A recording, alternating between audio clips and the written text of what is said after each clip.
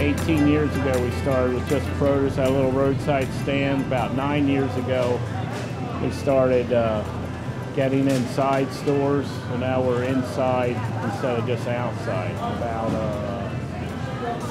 6 years ago we started our first bakery. So we were looking around for equipment, bakery equipment, and I would go all around looking for stuff, and finally someone said you need to go see David Kroslak. So that's where I met David Kroslak and his family, the boys, and we like hit it off. We're like brothers, so we really enjoy our relationship with them. This store here is our second store. We have a bakery in Venice. That's where we got a lot of equipment from him started. And then this store here, we bought pretty much all the equipment in the whole store from David, from the Kroslaks. So.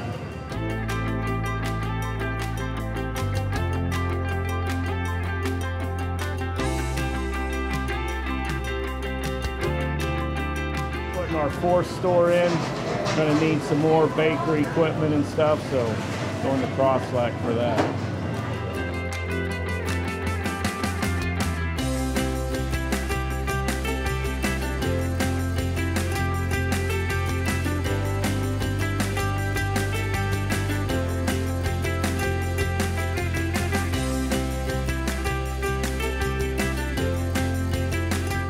So at Detwiler's, we're big on family, so I have my daughter here.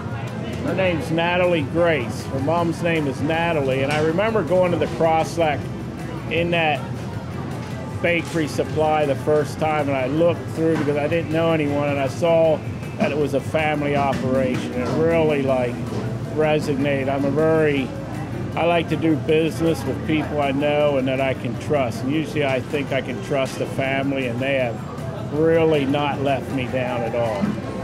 Like from Steph to Junior, the boys now, I deal with them sometimes more than the dad. And that's what happens here. Gracie is only 19, but basically does a lot of the baking here in the afternoon, evening shift. We have others that do the morning. So some people think that all the Kroslaks have is bakery equipment. And I know they really specialize in that, but I also have a full butcher shop, got all my butcher equipment from them.